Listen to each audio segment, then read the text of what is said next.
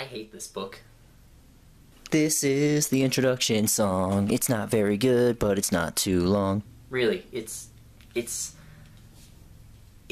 kind of impressive how much of a failure it is, just on every front, really. It's got a shitty main character, it's got shitty supporting side characters, it's got a shitty story, it takes place in a shitty world, I have trouble even thinking of the proper words to describe just how much this book is just a boring failure. That's the bigger thing.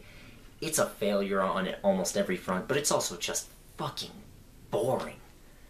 So, let me just, I'm getting ahead of myself. Let's just go to synopsis. So, Blood Rose Rebellion is the story of a young English aristocrat named Anna. Anna is a bit of an outcast among her family and high society because she can't use magic, which most people in high society can, but not only that, but spells just seem to sort of break around her.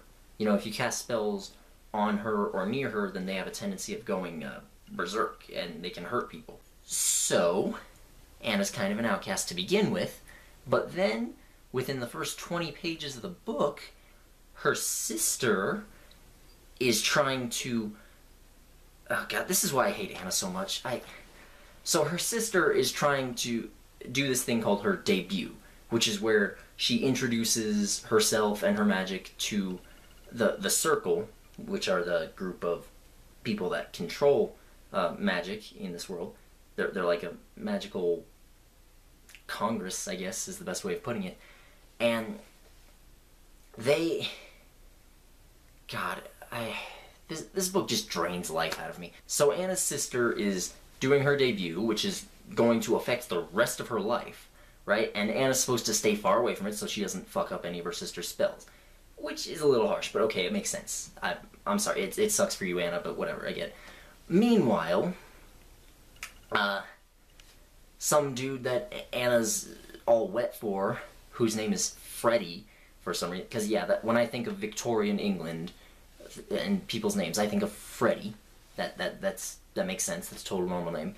And literally on the 3rd page of the book, I made a note of it because it's that stupid. She spends the entire page talking about how much she loves Freddie, and then Freddie takes Anna to this like secret spot where she can watch her sister's debut because she's a dumbass, and she kisses Freddie and she's like, oh my gosh, I'm in love, you know, like teenage girl, stupid teenage girl writing. Like, it's looking down on teenage girls. And then she finds out Freddie's actually into her sister, so she just wrecks her sister's entire debut. Like, blows shit up, people almost... No one really gets injured or dies, but they almost do. And... God. So Anna's a bitch. and so the Circle decides they want to experiment on Anna, or something, and so her family sends her and her grandmother off to Hungary, because her grandmother's from Hungary and they have family there. And they're just planning on letting her stay there for a while until the heat dies down, and then she can come back to England. So, like I said several times, Anna's just a bitch. Like, she literally ruins her sister's chances at a good life just because of some asshole she's all wet over. Like, God, I know that's a vulgar way of putting it, but that's really all they have in common. Like, she thinks Freddie's pretty, and she thinks he's nice. Well, he's not. I'll tell you that much. He's not. Like, you find out in less than 30 pages he's a dick, and then he just disappears, and he's never heard from in the story again. And God, like, she's just not a good character. And so she does that. There's a quote near the end of the book, actually. I won't spoil the circumstances surrounding it, but another character calls Anna selfish, weak, and frightened because she didn't do something that she promised to do when she promised to do it. And again, I'm not going to spoil what it is or what exactly is going on, but a bunch of people wind up getting hurt because of it. And then, like, she just screwed everybody over. Yeah, it's hard to tell how much I hate without spoilers, but, like, the beginning part's pretty bad. And then, let's see, later on, she meets her cousins at the estate in Hungary. And, oh yeah, I might be mispronouncing some of their names because I don't speak Hungarian, and I'm sorry about that, but honestly, this book, there's a pronunciation guide, but I just don't care enough to actually look through it and memorize how to say people's names. This book is not worth the effort. So she meets her cousin Matthias right after being invited into his home, and is getting to stay there for free, and he's helping her out and preventing her from becoming some sort of guinea pig for the English circle. And she literally spends the first paragraph where she meets him describing how she thinks he's ugly. Like, Anna, you're just a cunt. I don't like you. Even when she's not being a cunt, she's just boring. She's a passive protagonist, okay? She does very little without being told to do it first. Like, she reacts to what other people want. She has very little dreams or ambitions of her own. The only thing that she wants of her own volition and tries to do is she falls in love with this gypsy boy, or sorry, apparently they don't like being called gypsies. They're Romani, sorry about that. But she falls in love with this Romani boy that she meets in Hungary, and she wants to reform society so that their relationship is acceptable. It's like, okay, that's fine. But she's also, like, making out with every other dude she meets in this book, so it doesn't save a whole lot of her character, honestly. And that's another thing. Most of the men in this book are there just for Anna to fawn over. And she does it for, like, a page, and then she'll say, oh, no, I don't actually love him. But then later on she'll be like, oh my gosh, he's so pretty. God, I can't even articulate right now. This book just sucked energy out of me. I don't like it. I hate it. Okay, so Anna's a bitch. Her sister's kind of a bitch too. Her mom's kind of a bitch. She just sent her away, and Anna talks about a lot how she just didn't like her mom. Her mom's upbringing, it was very harsh. Yada yada yada. The only characters that I kind of liked in this were Gábor, the Romani boy that Anna falls in love with. He wants to reform society, you know, because his people are genuinely oppressed. That's one good thing this book did. It shows how shitty people treated the Romani. And he wants to make things better for them, so yeah, like, he's actually not bad. Anna's father is barely in it, but he seems to genuinely love and care for her. Her grandmother, same story. All the other characters are just either boring or really just boring. That's this book in a nutshell. It's vacuous. It's empty. It's boring. Let's see. There's two main villains in this, both of which switch sides several times, so I don't know why they ever thought they could trust them. It doesn't even really matter if I say who one of them is, because he doesn't show up until 3/4 through the book. So, like, he's never even mentioned before that. I just... Okay, moving on from characters. Story. Boring.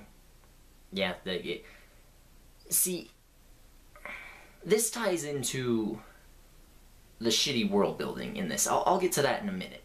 But, so this takes place in a kind of interesting era of history. It's, Hungary, well, which is part of the Austrian Empire at that time, so they're, you know, subjugated by other people, and it takes place right before the 1848 revolution, which was a real thing that happened.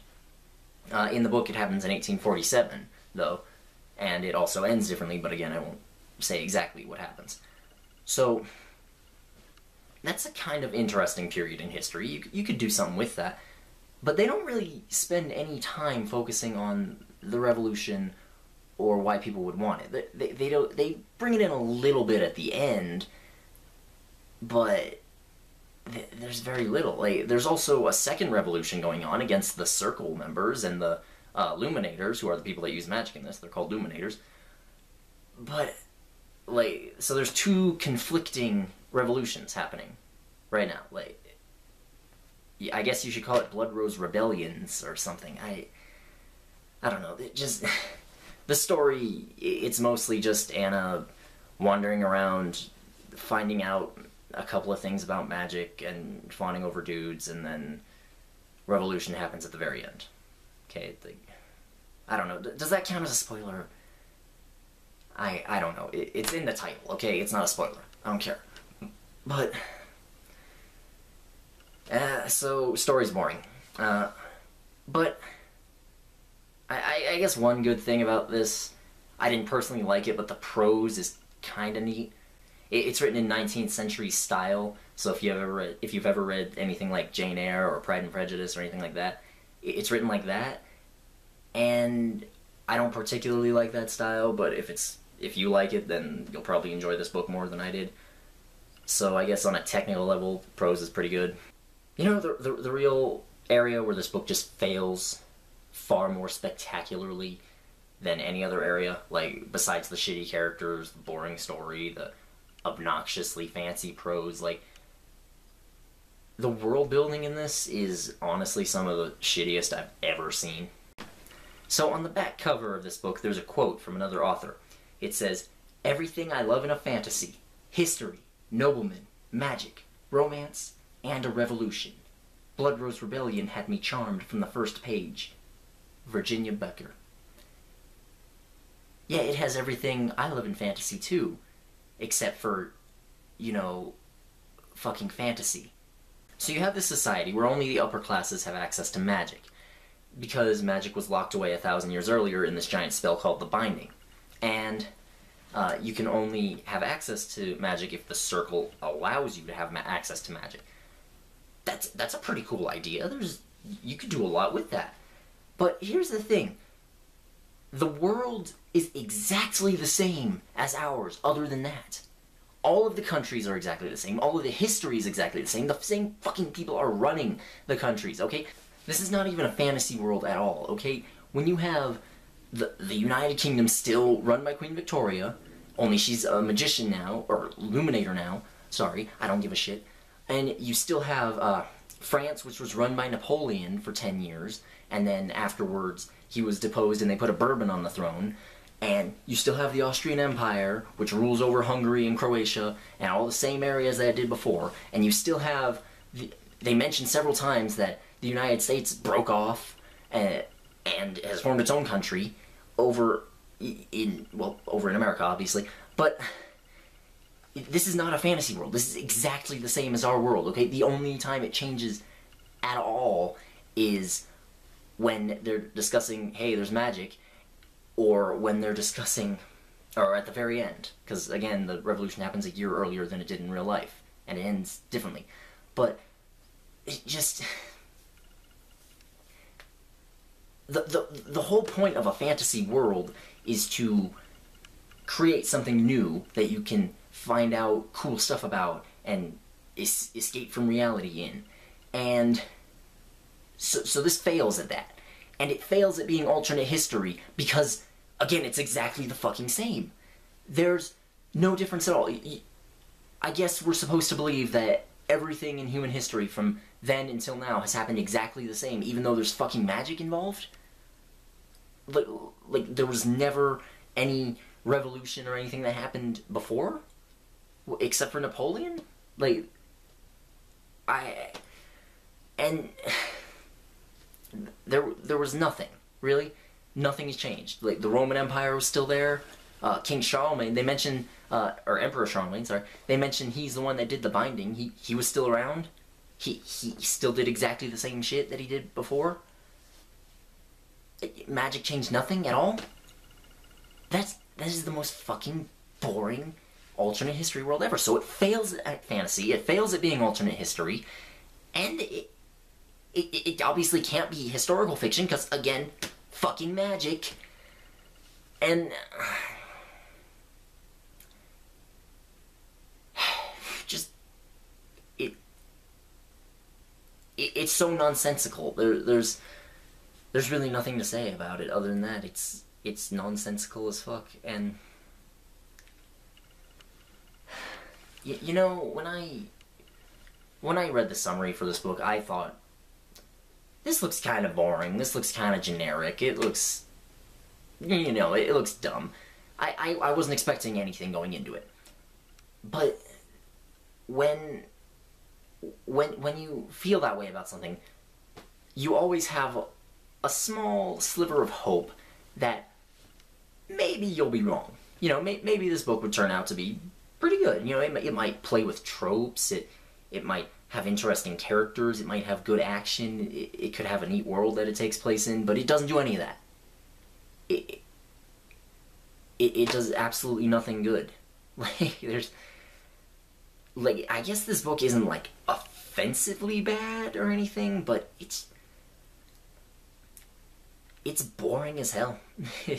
There's nothing for me to say about it other than that. It is boring. Don't read it. Don't read the sequels. So that was the review. If you liked it, subscribe. If you didn't, tell me I'm a piece of shit and you hate me.